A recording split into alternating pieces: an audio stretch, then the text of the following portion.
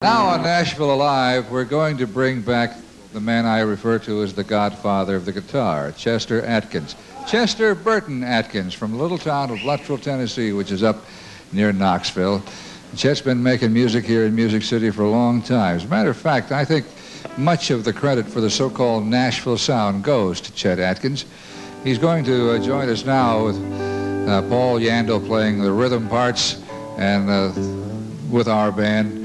A tune called Mrs. Robinson. You may remember this from the film The Graduate. Ladies and gentlemen, Chet Atkins.